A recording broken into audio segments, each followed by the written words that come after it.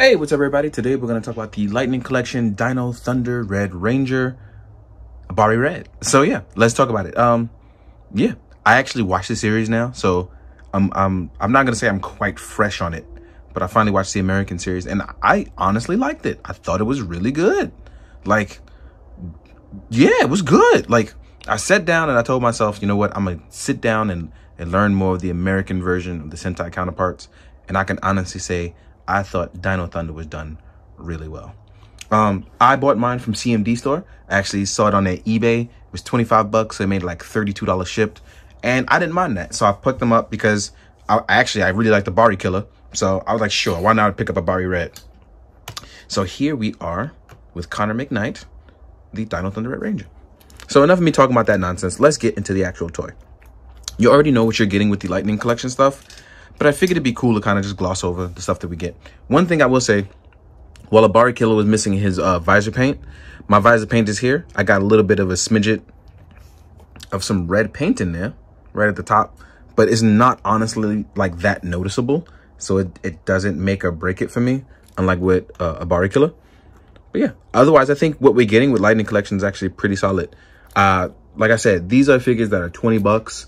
And for what they're including, I am okay with. I know some people are not. But there is some like other applications I would like more of, you know, I would like the heads to sit a little higher. But if you can't sit them higher, my suggestion that I've been having as of late is instead of not sitting them higher, you hollow out a point where they can actually move a little bit better. But I'm guessing you want the aesthetic of when they take the helmets off, you can actually see like a good helmet. Because hollowing it out wouldn't help if you want to look like a helmet. But otherwise, the neck peg is all here. It's in the proper spots. This would be sitting too high, obviously. Pushing it down, that's a little too low. But if you pull it up just a little bit, I mean, like literally just a little bit, you just get a little bit of a better range. I think this can also use a little bit of a black wash to bring out the paint details. Otherwise, it's really good though. But yeah, our articulation is pretty much the same. We can look up. We can look down, we can look left and right. We can even tilt just a little bit by lifting the head up just a little bit, off the peg a little, you can tilt. We have articulation in the arm that goes up. You can make your T-pose. You have bicep swivel. You have an actual arm swivel that allows you to rotate all the way around, which mine is getting stuck. There we go. Right? And then you have your butterfly joint, which is pretty standard for all the Lightning Collection stuff. We have our double joint, which allows us to get really cool poses with that bicep swivel. On the hands, we actually have a horizontal pivot and not a vertical one. So you'll be able to go left and right, but not up and down.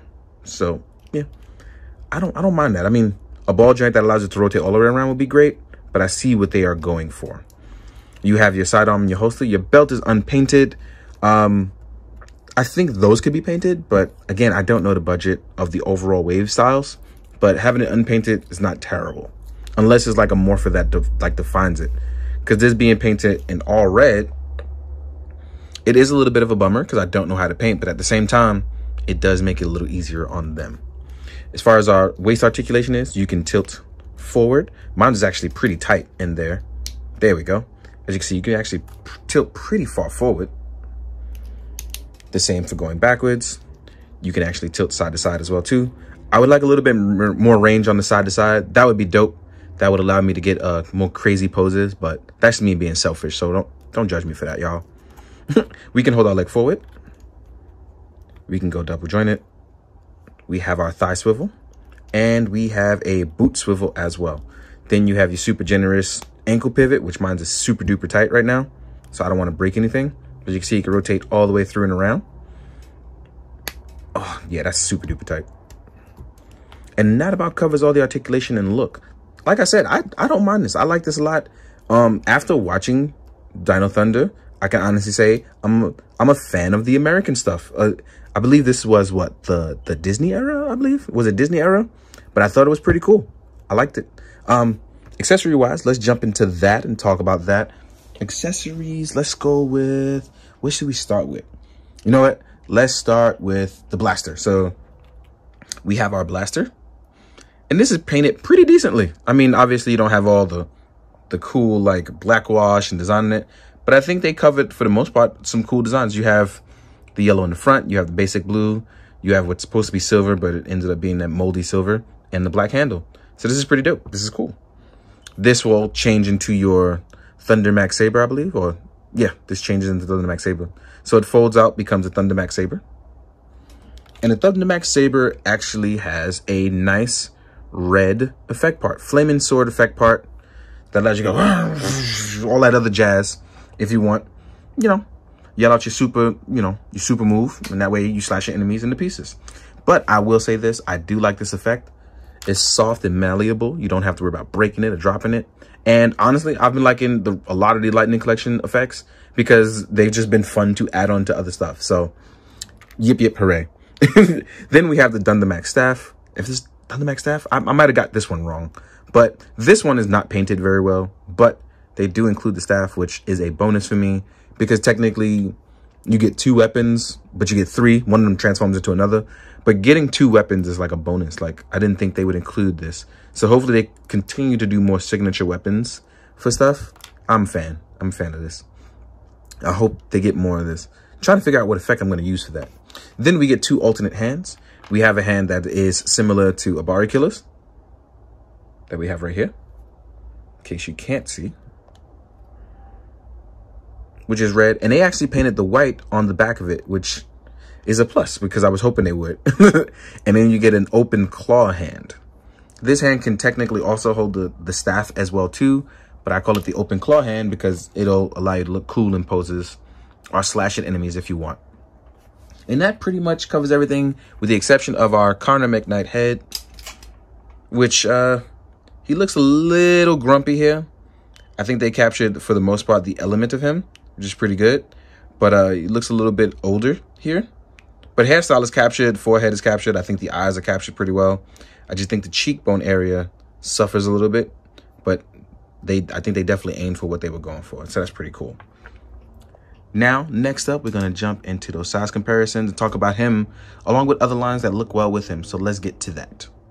All right, guys, now we're going to talk about the size comparisons, as I stated before. First thing I'm going to do is compare him up to Abari Killer. So we have Abari Killer here looking pretty cool. Let's get him up in the size comparison. And if I just put their legs together, seems like they're going to be about the same height, if not close enough to the same height with each other, right? Then we're going to compare it to a woman's body on the Power Rangers. This one is Power Rangers in Space, since we don't have a different character.